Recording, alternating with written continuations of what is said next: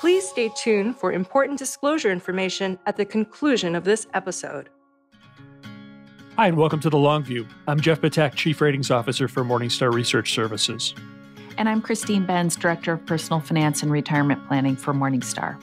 Our guest today is Eric Schoenstein.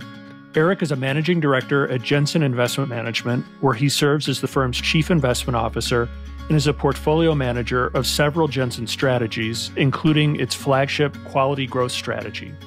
That strategy is a concentrated portfolio of 25 to 30 stocks of growing businesses that Jensen's team believes boast durable competitive advantages. Prior to joining Jensen in 2002, Eric was a senior manager at Arthur Andersen. He earned his bachelor's degree in business administration from Oregon State University. He's also a trustee and the board chair for the Oregon State University Foundation Board of Trustees. Eric, welcome to The Long View. Thank you for having me. I'm happy to be here. We're happy to have you. Thanks so much for doing this. I wanted to start macro. Many are comparing the current growth-led market, I guess until recently we could say growth-led market, to the tech and internet frenzy of the late 1990s. As a very experienced growth investor, albeit one with a focus on quality, do you see the same parallels? Jeff, I don't know that we would see necessarily the same parallels. I think there could be some pieces that feel similar, certainly in terms of some of the data charts that you might look at and things like that would, sort of show some of the same vulnerabilities.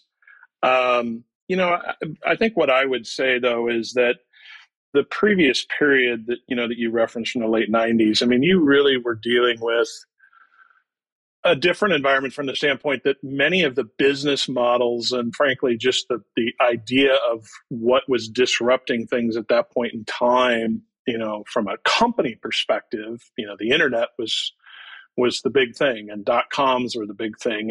And frankly, most of those businesses didn't really last for fundamental reasons. They didn't produce cash flow. They didn't produce, strong earnings and revenue growth, which would allow them to reinvest and sustain for the long term. I think, what we're seeing in terms of the current growth-led market, there are some similarities, no question. I think actually at the end of last year, if you looked at the Russell 2000, for instance, the number of unprofitable companies was nearly 50%. Clearly that's not something we invest in. We're looking at, strong, high-quality, fundamental businesses with high degrees of free cash flow. And so that's not an area we're in, but it certainly is an area that has received a lot of investment. And so from that perspective, it may feel a little bit similar, but I think there's a number of other factors and other parts of the market that frankly are not seeing that kind of similarity. And the real challenge that we're seeing right now and the real sort of issue is how do you as an investor sort of pivot from what has been a high return environment, maybe not necessarily high growth in terms of business performance, but a high return environment to one that inevitably needs to be thought of as a much lower return environment. So how are you thinking about making that pivot? Well, for us, it's really not, I wouldn't call it so much of a pivot for us because our strategy and our investment philosophy has always been long-term in nature, investing through the cycle. And, when you approach investing from a longer term perspective, you're, okay, last year or the last 3 years, I had great returns. Where do I go to get those great returns again? I mean, our clients certainly understand markets will go through downturns. Markets will inevitably go through corrections.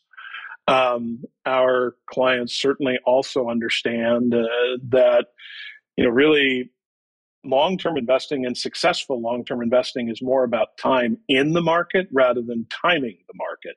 And that distinction, while may not appear to be a large one, I think it's an important one. And that's really where, from the standpoint of what we're facing now and what we're thinking about, we're always trying to take information regarding our businesses and regarding sort of the overall business environment and determining what that means from the long-term opportunities for future growth and then ultimately future stock price appreciation. And that doesn't change. The impacts and factors will change.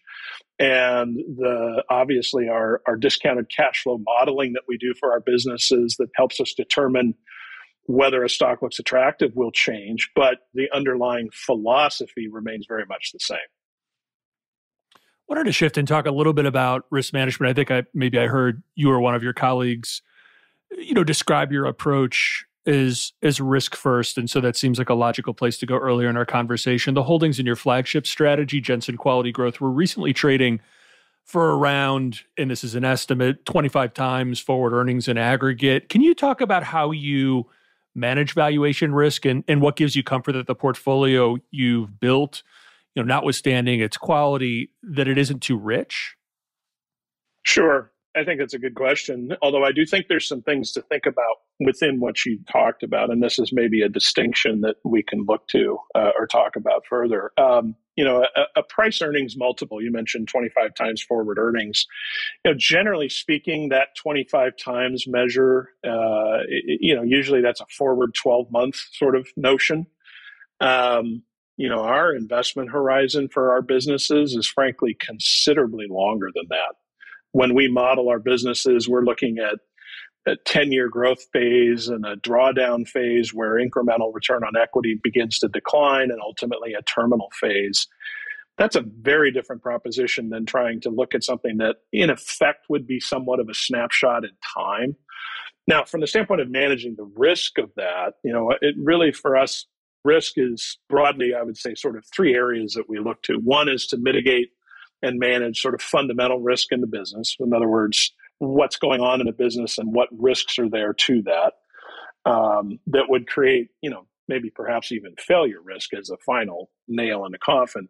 We're also looking to mitigate pricing risk. In other words, these are high quality businesses. Our strategy has always been focused on companies that frankly will probably trade at premiums to the broader market because, people are willing to pay for quality, whether that's in companies or consumer goods or anything else.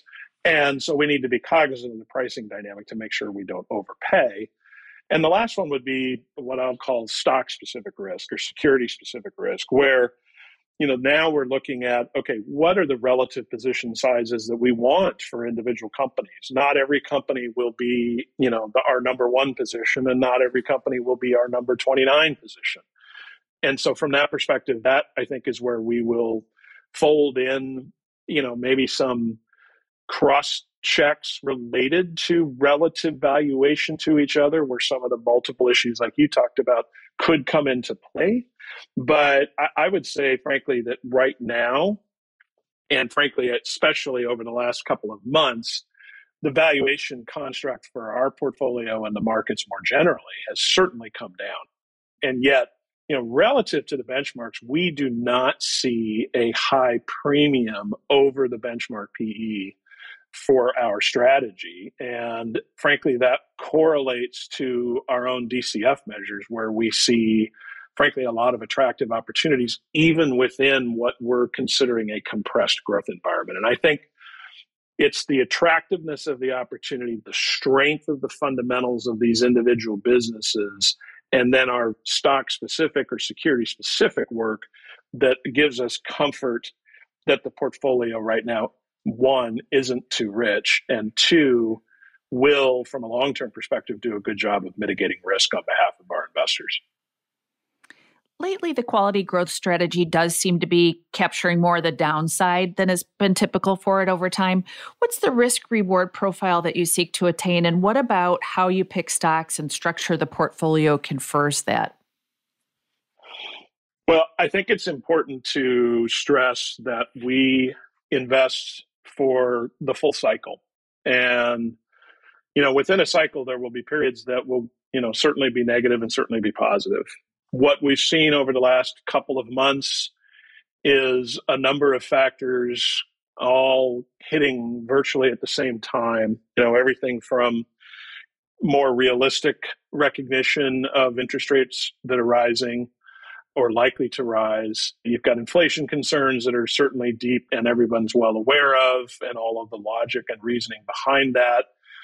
And then on top of that is, clearly the humanitarian crisis with the invasion of Ukraine. And that's obviously added to the nature of all of this.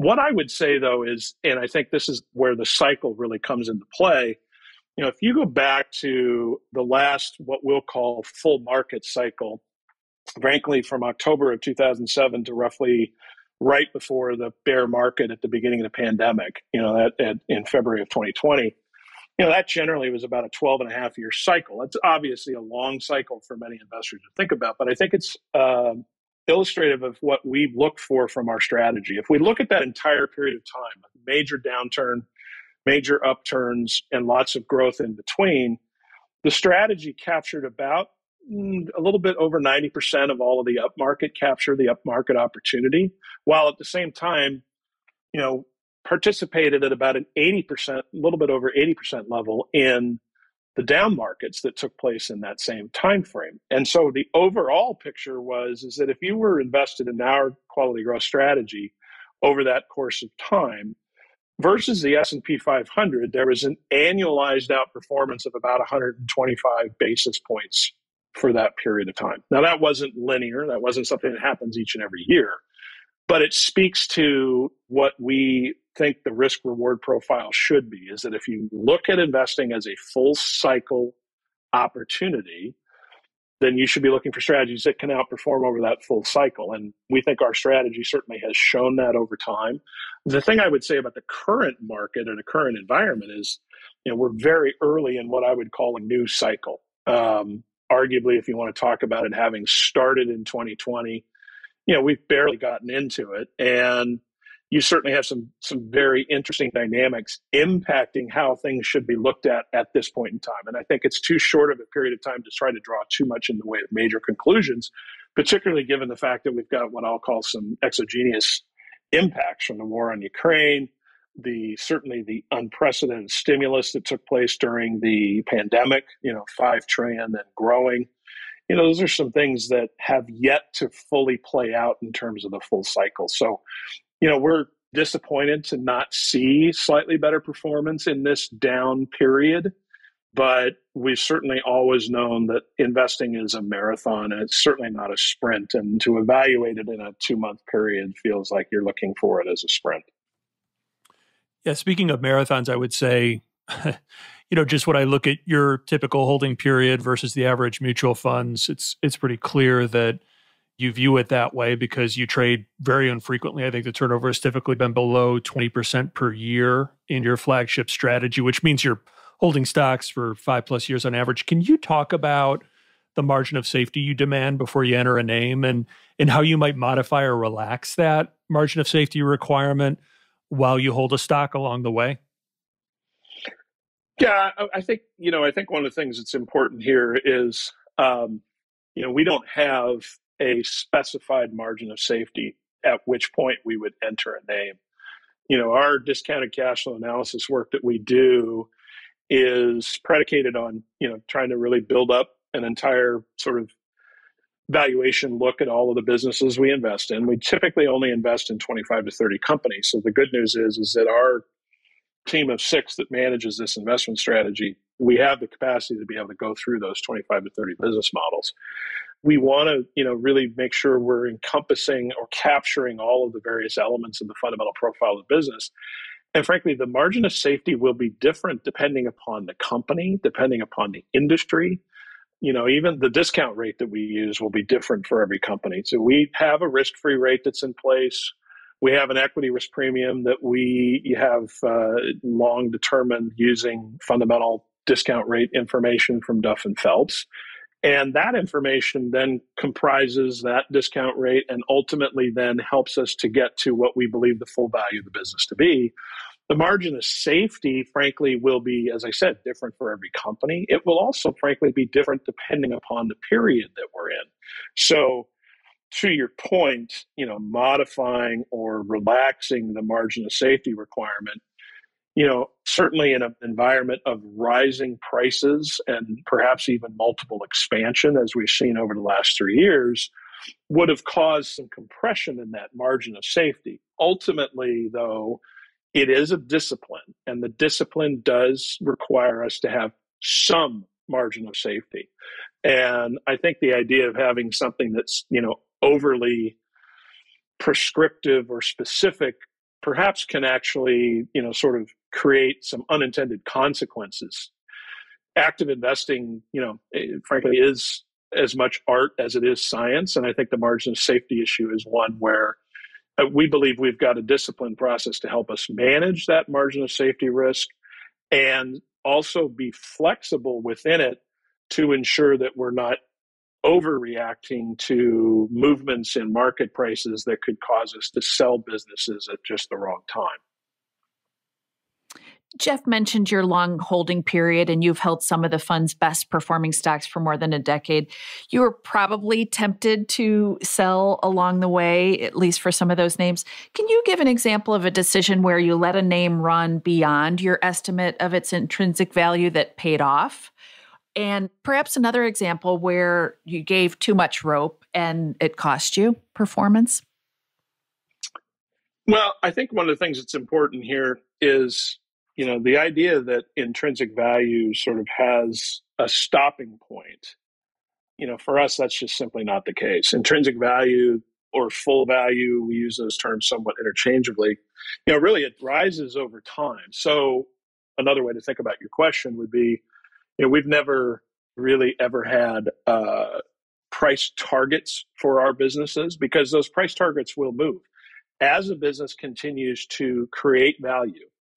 And ultimately, that value creation is what we think will be reflected in the stock price. But that ongoing value creation, that ongoing cash flow generation allows the measure of full value to continue to go up over time. And it's really more the relationship between what the stock price is trading at and that full or intrinsic value measurement that we're trying to manage. And so the idea that a company might run beyond our estimate of intrinsic value, I think the way we would look at that, and this is something we've done for a number of years, is we have a base case of what we think the valuation is worth. And we also have a best case for what we believe the valuation could be. And, really it becomes a scenario where if it exceeds the best case, clearly we've got something that is in need of certainly trimming at the outset, reevaluation of the entire valuation model, the discounted cash flow model, and then potentially a complete sell if it's trading, beyond that best case scenario. And part of our balance is to try to make sure that we're reassessing these businesses on an ongoing basis. And I think that's also an element that hopefully puts us in a position where we're not holding on to companies too long. We will take profits along the way, and certainly that's been something that we've hopefully been able to do. I'd say, to give to your example specifically, I'd say, one that we've allowed, or a company we've allowed to sort of run a little bit. Again, this gets back to the art and the science. We've had Intuit in our portfolio for a while, and it's a company that can run pretty well sometimes. It's certainly had a lot of growth, and we've allowed it to run, and that's paid off in those periods where we did allow it to run. Now, obviously, it's down this year, but I think that's a good example of one that paid off in our favor.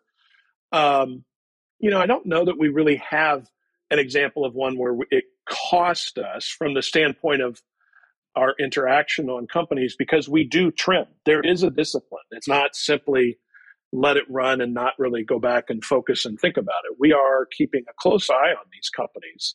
One of the hallmarks of our process is that our entire investment team meets every single morning.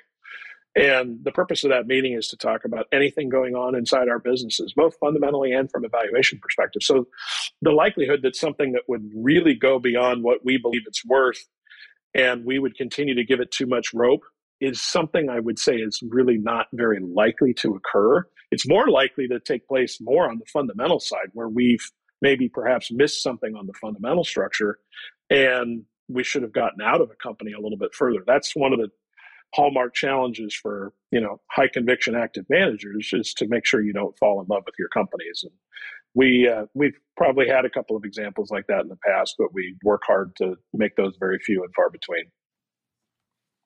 I wanted to shift and talk about quality, which is another, I would say, telltale aspect of your investment process. But I'd be remiss if I didn't ask about, one of the things that's changed about quality investing, which is the availability of, low-cost mechanized options for getting quality, quote unquote. They're quality screen ETFs that charge a fraction of of what you do at Jensen Quality Growth and mechanized stock selection, as I mentioned before. What do you think those who might be tempted to choose one of these ETFs might want to bear in mind before they take the plunge, speaking as, somebody that's spent years and years actively investing in stocks through a quality lens? Yeah, this is a question that we've certainly heard over time, and I think it's increased in time more recently. I think the challenge with factor-based, or I guess mechanized, to use your term, strategies where they're trying to load, for instance, on a quality factor. The challenge is what we've seen over our research of some of those strategies is, one, the quality factors, frankly, have seemingly changed over time. In other words, they haven't remained consistent, partially because I think those strategies are being managed, and as return profiles don't measure up, they look for different ways to manage the quality factor and how it's loaded. I think another distinction would be that, if you're investing in those kinds of strategies, inevitably they begin to look a bit more like indexes, far more holdings certainly than what we have. I mean, we generally will only hold 25 to 30 companies in our, high value creation, actively managed, high conviction strategy. And I don't think that would be the case with some of those factor-based strategies. And, the issue becomes then, in an effort to load those strategies where they capture similar performance in terms of downside participation, you end up exposing a strategy perhaps to a lower amount of participation when markets go up. And that's almost exactly the opposite of what you want to be doing. So it's very different. They have not necessarily proven themselves. And I think the other issue here, and this is perhaps maybe the more important one I should have led with, is, the factor basis for those kinds of investment products is backwards looking. I'll be the first one to tell you our return on equity requirement of 15% a year for 10 consecutive years is backward looking, but our research doesn't stop there. If you were to go back to 2008, the financial crisis, you probably would have had a quality factor that would have ranked banks and home builders quite highly. And yet in 2008, the banks and the home builders that would have been present in our universe at the time, those all fell out. And it became something that was a real distinction between legacy moats and true durable competitive advantages. And I think that's one of the distinctions that quality factor-based ETFs had a harder time trying to capture in looking forward. High quality firms possess traits that most investors covet. So can you explain the mechanics of earning excess returns in names that generally tend to trade at higher multiples than the broad market? Does it come down to expecting the firm to outgrow the expectations you believe the market is priced in? I don't know that I would say it's about outgrowing the expectations of the market, although certainly that could be a component of it. Our thesis and valuation has always been around discounted cash flow, as I said. These are mature companies. Because they've had that minimum 10-year track record, they're generally mature companies. And in many cases, they've had track records longer than that. From our perspective, the effort here is to participate in the value creation of the business models. Our research has shown to us over 3 decades that competitive advantages matter. And competitive advantages are correlated with the ability to create value. And ultimately, consistent value creation can be correlated to stock price appreciation from a long-term perspective. For us, it's really not about trying to capture expanding multiples. Multiple expansion for us has generally been more of a bonus to our returns rather than a foundation of our returns. The foundations of the return profile have largely been based upon the value creation in the business. And then you've got, in a lot of cases, a dividend payment that acts as a supplement to that value creation and frankly can also act as a compensation to shareholders during those periods where they may need to be patient with the investment. And then multiple expansion, as I mentioned, becomes sort of the bonus. So, in a high multiple environment, in a low multiple environment, ultimately we're still trying to look at, do we have reason and justification for strong growth expectations in the future, or sound, really said better, sound value creation opportunities in the future, and are those opportunities priced appropriately at today's market price? And if we can find those kinds of businesses, and for 30 years we think we've done that, then that will generally overcome sort of the vagaries of what multiples might do, and also allow us to focus on what our expectations for the business is, rather than trying to overly concern ourselves about what might or might not be priced in from a market expectation. So I was actually going to ask about multiple expansion and what role that assumption might play in your process, but you kind of answered it. But I guess my next question is, when you've done sort of performance attribution analysis, looking at the strategy's performance, I mean, has that borne itself out where the bulk of your performance has come from dividends and fundamental improvement rather than multiple expansion over time?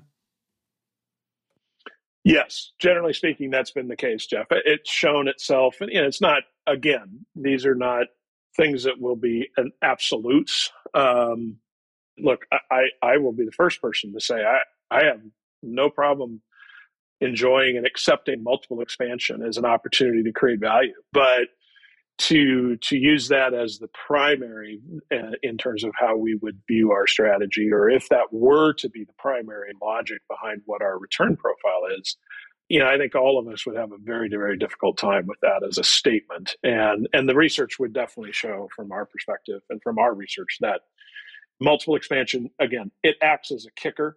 We will absolutely take it when it comes, but it's also something we need to recognize isn't going to be there over time. And what will be there in our minds over time are durable competitive advantages, consistent cash flow generation that's used to reinvest into those competitive advantages, supplement them, or perhaps even add to them. And then ultimately, through those competitive advantages, you get execution in a business model that allows for real value creation that isn't reliant, frankly, on multiple expansion. And our research would show that that's very much been the case. We've spoken to other guests about the durability of competitive advantages. It seems like economic moats aren't lasting as long as before, given the speed of innovation and other factors. So have you seen that in the research that you do? For example, has your eligible stocks list shrunk? Actually, if anything, our ultimate list of companies that we can invest in has grown. I've been here nearly 20 years. And, certainly some of it is better data, better tool sets that we have at our disposal to dig into the fundamental data information that we have. But anecdotally, I can tell you that in September of 2002, when Val Jensen, our founder, sat down with me on my first day, and handed me the Jensen universe. At that point in time, it was 119 names. Today, it's over 320. So I think it's pretty clear the universe has grown over time. To your question, or to your point around competitive advantages, yes, I think it's possible that, certainly disruption is clearly something that happens. New entrants come in. That's the whole point of, business competition, is you start with something that you identify the market doesn't have but needs, and that you can provide, and you ultimately hope you get paid for, what you create. And eventually somebody may try to do it better than you. And that can change the competitive advantages. I would say, though, that, the durability of those, I think that still remains a very strong statement. And the strongest firms, the ones that really understand the long-term nature of what they're trying to do, constantly are reinvesting to shore up those advantages. And while there will be disruption, I think those competitive advantages can remain somewhat elongated, more than people might be willing to appreciate. And then the other component of this is that, as I said, that reinvestment. These are hallmark businesses that have consistently seen the threats on the horizon and have constantly tried to invest in new opportunities to stave off that competition. I think the importance here is making sure that we are critically assessing that durability. And in some cases, the very disruption that could take place becomes a new opportunity for expansion. I think about technology firms today. And frankly, I look at something, where cloud has become a huge driver of growth for companies like Microsoft and Google and Amazon and others. And in some respects, cloud and the investments in cloud have actually become an extension of competitive advantage rather than some sort of disruptive threat, because you end up driving economic scale and economic scope by selling incremental customers into your cloud-based environment. And I think that's something that almost extends the competitive advantage rather than shortening it. I'd say another example might be MasterCard. MasterCard, most people think, oh, it's, your credit card. But the reality is MasterCard sees and recognizes that there are constant regulatory threats and constant new entrants trying to infringe upon their business. And they are themselves reinvesting the large cash flows that they produce into new ways to participate in all kinds of non-cash based transactions in a way to expand their footprint and profile and advantages rather than having them shrink. Yeah, maybe building on that last answer, I'm curious, do you think that there's a possibility that the market, with rates rising, will become less forgiving to management teams that to this point have boldly experimented, trying to stand up businesses in maybe areas that weren't adjacent to what the firm had focused on to this point? Or do you think that's not the case because many of these management teams have proven that they can make these sorts of hard pivots successfully? And then my sort of related question is, I guess, how has your evaluation of management teams as capital allocators, how has that evolved over time as you've had some of these businesses that come along that are so dominant and throw off so much cash flow that they have the ability to go to range into these areas and experiment in ways that would have been unthinkable previously? And let me get to the second part of your question on the management teams. I mean, I think, management assessment or, understanding what is making those management teams successful is a key component to understanding and really, in our minds, knowing what you own. I mean, I think that's one of the key considerations as we think about a rising interest rate environment or the potential for, lower cash flow generation from a lot of businesses. Is really knowing what you own and what the prospects are is an important element. And management is certainly part of that. We've long visited with the management teams of our businesses. We've obviously had to kind of change how we do that with the pandemic and the lack of travel for business purposes and doing a lot more through, virtual and other settings. But, frankly, not much has changed from that perspective. I think good management is ultimately good management. And it becomes something that's more about really understanding and looking at, how are they being incentivized? How is their board, in this case, for public companies, how is the board holding their feet to the fire? And if they're doing a good job of that, then the likelihood is that the investors don't also have to do that because they can, sort of look to the management team to do what's in their best interest.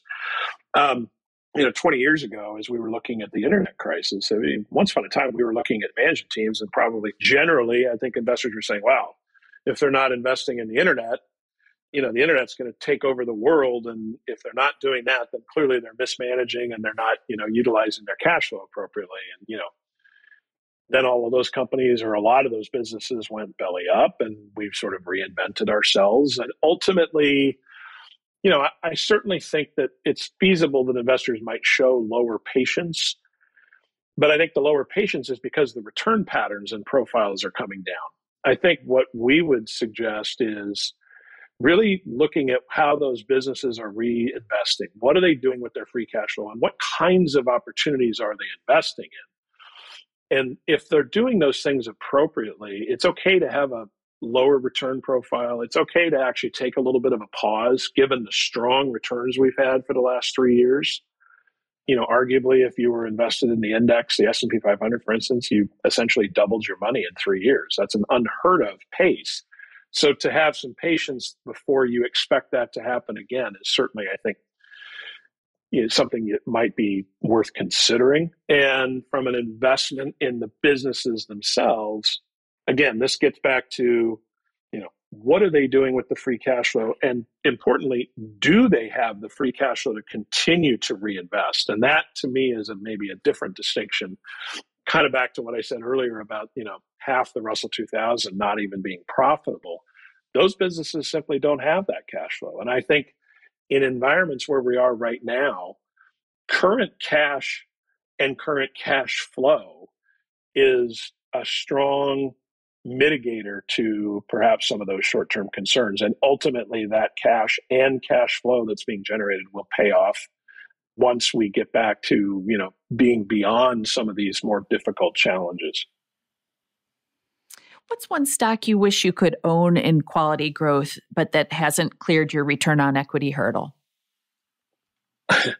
Actually, I hate to say this way, but the way I would actually answer that is we've got a wonderful opportunity set of 300 and plus names. And, I think there are always going to be, opportunities within that set where we wish we could continue to own a business, or maybe own a business because it gets too expensive or something like that.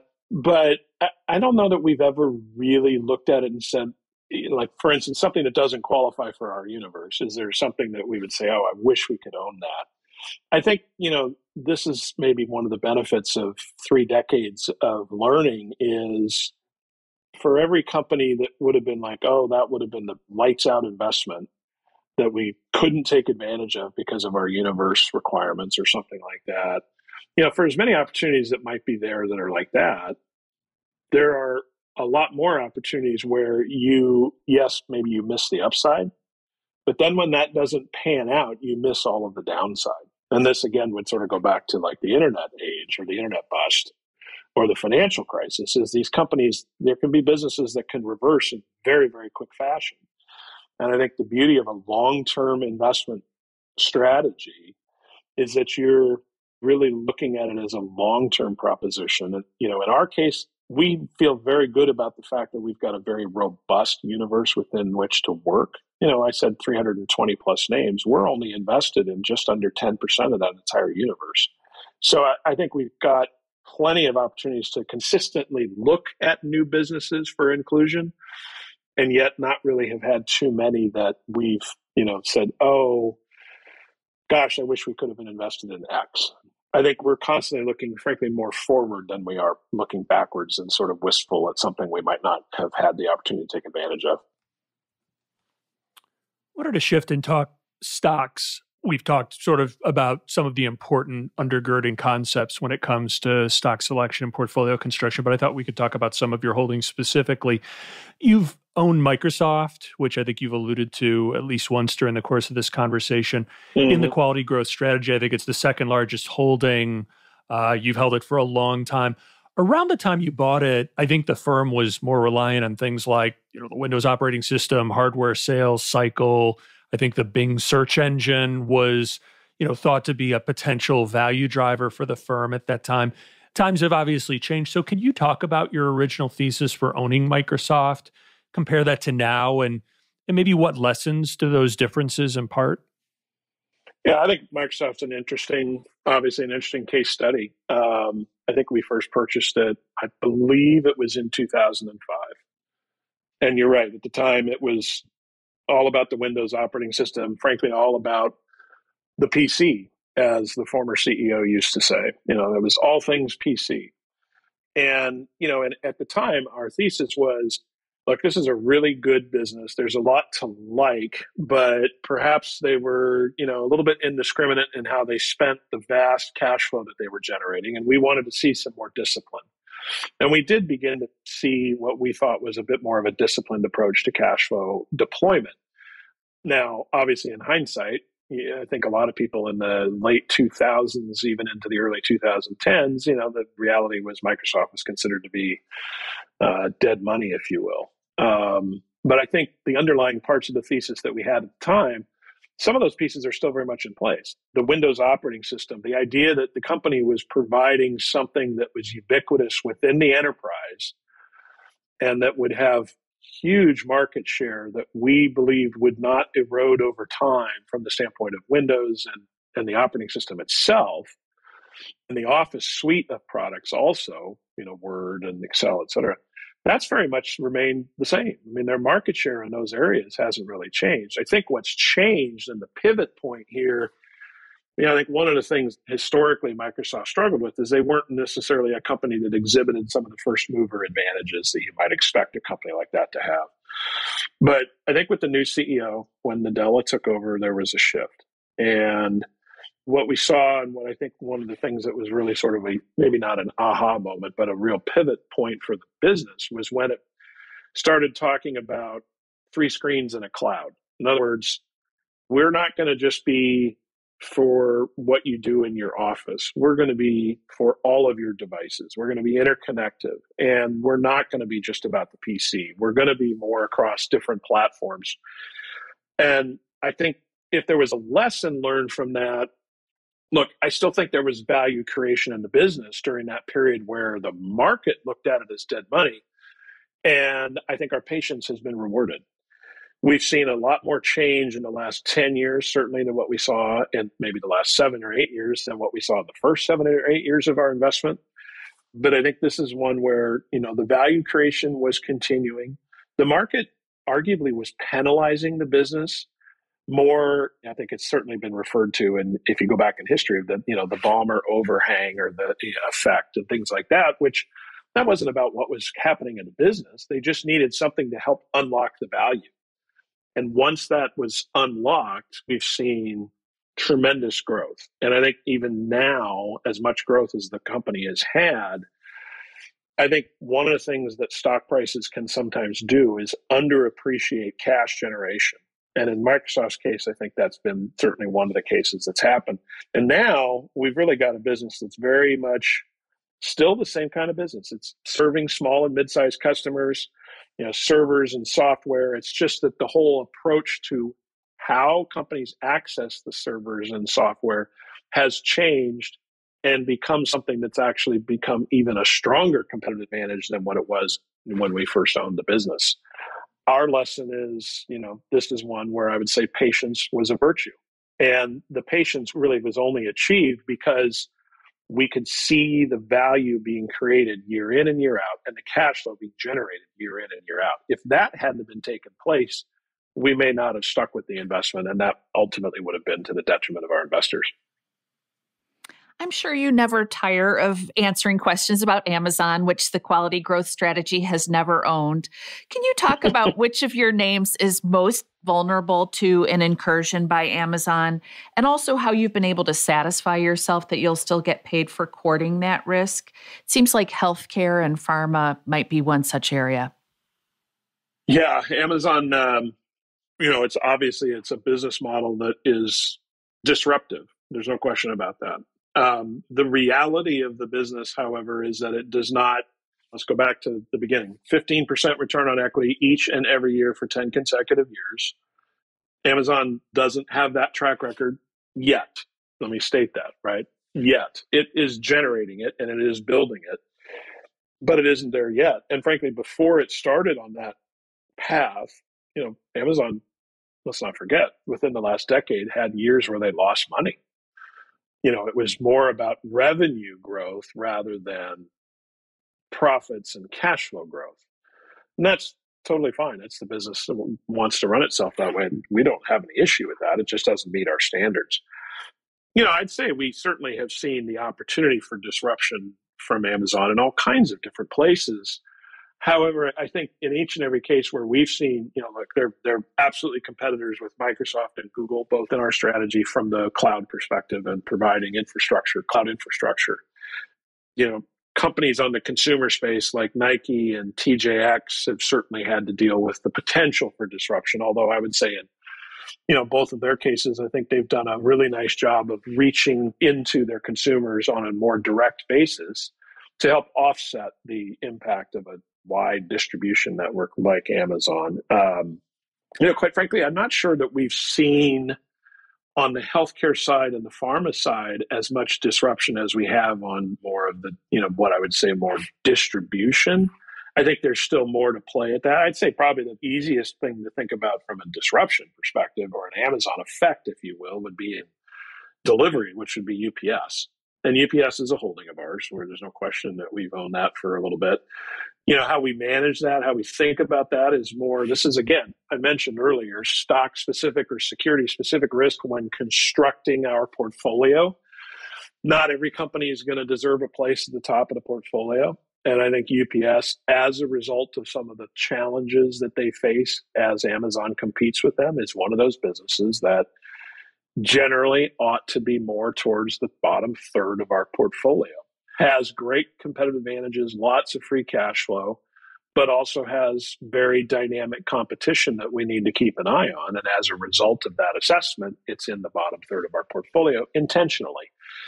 I think for many other businesses, one of the potential benefits of the pandemic, and I would never want to actually say there were real benefits, but one of the outcomes I get maybe said better is, a lot of businesses were forced to confront very different distribution, sort of more broad-based distribution. If you think about how we all decided to order online and pick up at the store, parking lot delivery from Home Depot and Target and all these other companies. And that has sort of recreated a consumer experience for those companies that Amazon actually has a harder time meeting, at least for the time being. Yes, they do some same-day delivery, but the idea of Prime was to disrupt all of that. And yet many businesses have fought back. So I think this is actually one of those things where there's some give and take in this. And it's certainly one that bears sort of constant monitoring, because they're always looking for new areas to disrupt and new ways to think about things. But I think the really resilient businesses that do actually have stronger competitive advantages that are durable and that they continue to reinvest in, they'll have success in fighting off some of that competition. And I think by and large, we've seen that for now, these companies are holding that Amazon disruption, mostly at bay. I wanted to talk about another category of risk, which is ESG risk. I know that ESG is a dimension of your process. I wanted to talk about it in the context of Stryker, the medical devices firm. It's another name you've owned for a long time, and it boasts a number of attractive attributes as a business. But I know it's also been flagged before for some of the issues with product safety, especially as it relates to hip implants. Is it fair to say that your goal in a case like Stryker isn't to minimize ESG risks like these, but rather to ensure you're being paid adequately for them? Well, I think it's worth recognizing ESG. We see a lot of correlation between ESG and quality. Good business practices and good ESG practices, for lack of a better way to put that, there's a lot of similarity there, or a lot of correlation there. If you're being good stewards in the environment and being good stewards of your stakeholders more broadly, you do a lot of good things for the E and the S, and at the same time, also, frankly, do a lot of the good things for the business itself, lowering costs, increasing efficiency, treating your employees, treating your communities appropriately. We think there's certainly strong alignment with that. We're not an ESG product. The quality growth strategy is not an ESG product, but I think it certainly is one where we see, call it a dual mandate that exists between those two, where we can produce what we believe to be very strong financial returns and investment returns, and at the same time have good value alignment with our clients. Now, in the case of the one you mentioned, the company you mentioned, Stryker, I think it's worth noting it's a risky endeavor. They're trying, if you think about their orthopedic business, you're trying to solve issues related to essentially replacing human anatomy. That is not an endeavor that should be thought of as a zero defect, sum game. They do have certainly robust regulatory review, and occasionally you will have recalls, product issues, things like that. I think that, here's one thing we would certainly look at is there's certainly a part of doing business, especially in the healthcare space, is that there are risks. Yes, we want to be compensated for them, but I think it's also worth keeping in mind, what is it that they've been dealing with, and how has that turned out in the face of the business more broadly? I think in the last 3 years or so, we've seen a little over $300 million that the company has paid out for recalls. Now, that sounds like a very substantial sum, and I'm not trying to diminish the impact to individual patients, but that $300 million has been paid out in a time frame where they've generated almost $9 billion in cash flow from operations. So it's a very, very small part of what's happened within the business. And that cash flow has been reinvested to, shore up those areas where recalls are taking place, to try to constantly innovate where there are, issues with any of their devices, to the next generation of devices that hopefully won't have those issues. I don't want to be so, in summary fashion to say, look, it's just a cost of doing business. We do want to see them trying to do the right thing. I would argue, and we would certainly look at it as, are they trying to do the right thing and then occasionally have something that is a bit of a misstep where they have to correct before they can continue to move forward? Or is it something where they're actually doing something that's frankly a lot more damaging and frankly not taking responsibility? That would be a much more difficult ESG challenge for us, and frankly just a business challenge that we would probably not want to invest in. For our last question, I'd like to ask, what's a hot topic of debate on your investment team right now? Perhaps you can give us one that's sort of macro and another that is more sort of stock or industry specific. I'd say right now the hot topics are probably exactly what you'd expect. I don't know that we're necessarily debating inflation or how many times the Fed's going to raise interest rates. That's certainly been a hot topic more broadly. I'd say, if there is something we are paying attention to right now, that's a bit of a topic. What impact, if what's happening between Russia and Ukraine, and first and foremost, we absolutely understand this is a humanitarian crisis first and foremost, and that's the most important focus here. But, as we think about it from a longer term perspective, and we hear and see all of what companies are doing, what governments are doing to try to force Russia's hand and get them to, pull out and stop this unfortunate invasion. I think that one of the things we're talking about is what changes is this going to create to the global economy?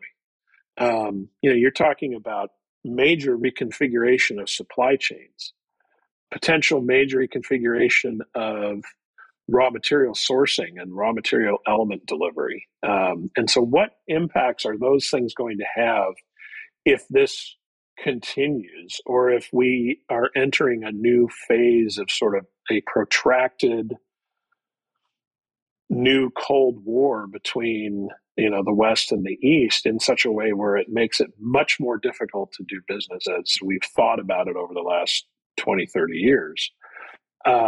We don't have any answers to that. I'm not suggesting that we do or that anybody else would at this point, because those are hard to predict. But that certainly is something that's causing us to think differently about, or try to start thinking differently about how we evaluate our companies.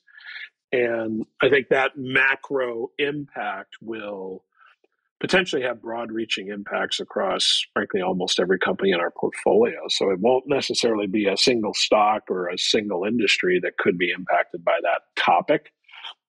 From a more acute macro perspective, I think one of the nice things about the way we invest, one of the positives about how we invest in utilizing pillars like competitive advantage and free cash flow, is that these are businesses that are built for environments of higher volatility and environments where there are other cost pressures on their business model.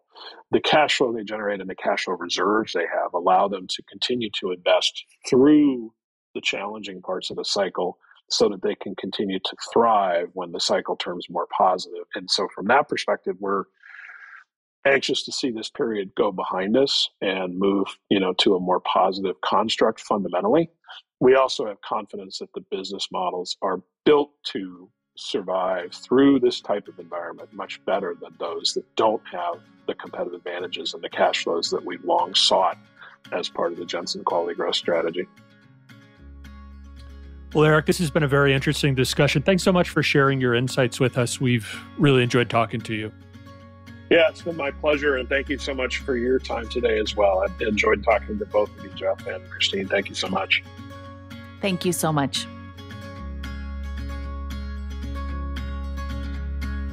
Thanks for joining us on The Long View. If you could, please take a minute to subscribe to and rate the podcast on Apple, Spotify, or wherever you get your podcasts. You can follow us on Twitter at SYouth1, which is SYOUTH and the number 1. And at Christine_Benz. George Cassidy is our engineer for the podcast, and Carrie Gretchick produces the show notes each week. Finally, we'd love to get your feedback. If you have a comment or a guest idea, please email us at thelongview@morningstar.com. Until next time, thanks for joining us. This recording is for informational purposes only and should not be considered investment advice. Opinions expressed are as of the date of recording. Such opinions are subject to change. The views and opinions of guests on this program are not necessarily those of Morningstar Inc. and its affiliates. Morningstar and its affiliates are not affiliated with this guest or his or her business affiliates unless otherwise stated. Morningstar does not guarantee the accuracy or the completeness of the data presented herein. Jeff Patak is an employee of Morningstar Research Services, LLC. Morningstar Research Services is a subsidiary of Morningstar Inc. and is registered with and governed by the U.S. Securities and Exchange Commission.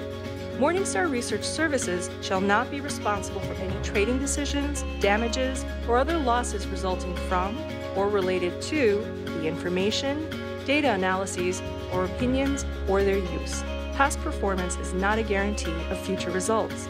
All investments are subject to investment risk, including possible loss of principal.